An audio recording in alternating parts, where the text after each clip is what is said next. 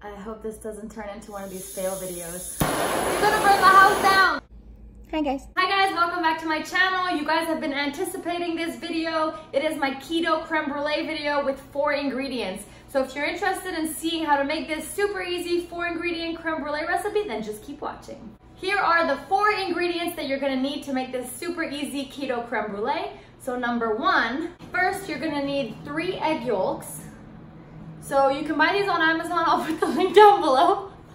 I'm just kidding. Just buy it at your grocery store. You just need 3 egg yolks. I'm not funny. You'll need some vanilla extract, just a tiny drop of it in the mixture. I'm still laughing. You'll need 1 cup of heavy cream. So I use this 35% whipping cream, and you can use any heavy cream you want. So 1 cup of that. You will need your monk fruit and erythritol sweetener here. That's keto to make it a keto creme brulee. So here you go. I'll put this one's link in the description box below. You guys have already seen my video on monk fruit sweetener and erythritol sweetener and all that. So I'm sure you guys have seen that many, many times already on my channel, but I'll put the link down below for this. Yeah, that's it. And then if you want to do the brulee part of the creme brulee, it's crème brûlée. I have trouble saying French things in English because I actually speak French. So I would just say crème brûlée, but I have to pretend that I don't speak French in order to make it sound cool. So I say crème brûlée. But you'll also need your torch to get it caramelized at the top to give it that crème brûlée type of texture. So this is what you're gonna use. This one's actually available on Amazon. So I'll put the link below to all the things besides the eggs that you could buy on Amazon. So if you wanna see this video, just keep watching. Preheat the oven to 300 degrees. Okay, step 1 is to measure 30 grams of the monk fruit and erythritol sweetener from Nourished, which is the one that I have. So we zero it. 30 grams.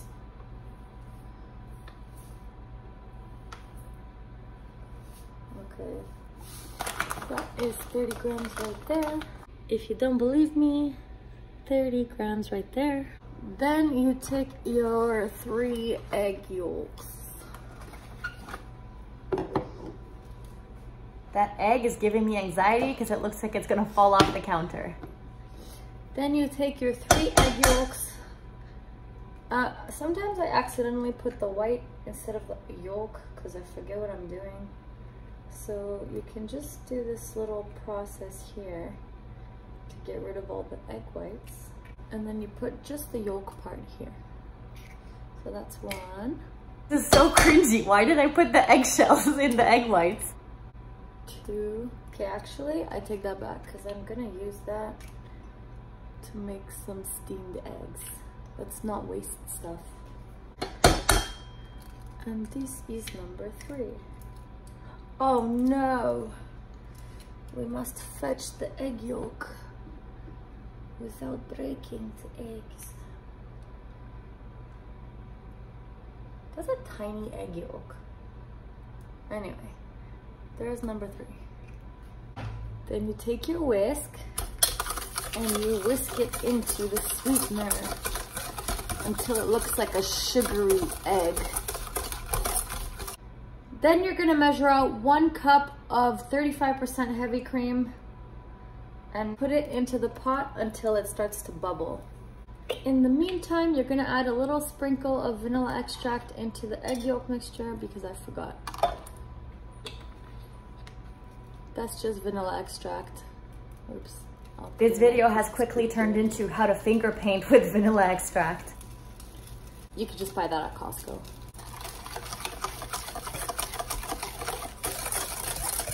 Then you could take your little cute ramekins. I like to make my creme brulee in these because they're just perfectly portioned and they're pretty small.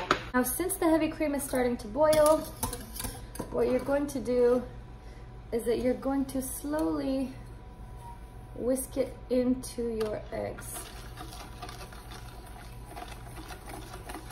The stove is on fire, the stove is on fire. There you go, you have whisked it into your mixture.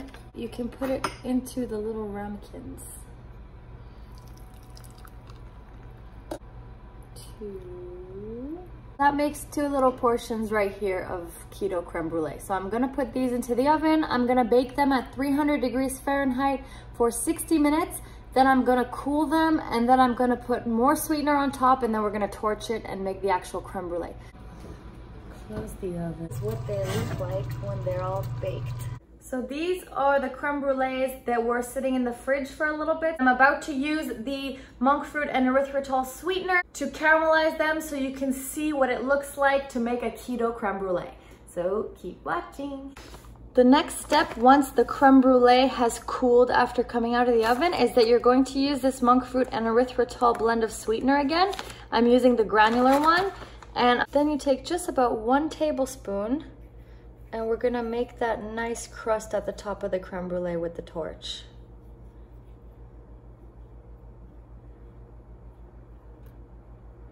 That might even be too much, so just a little bit less than a tablespoon.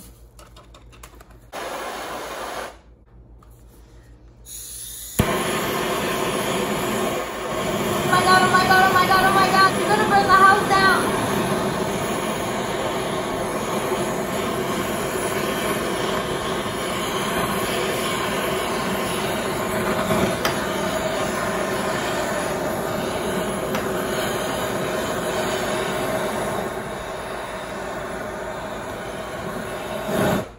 Whoa, that's cool.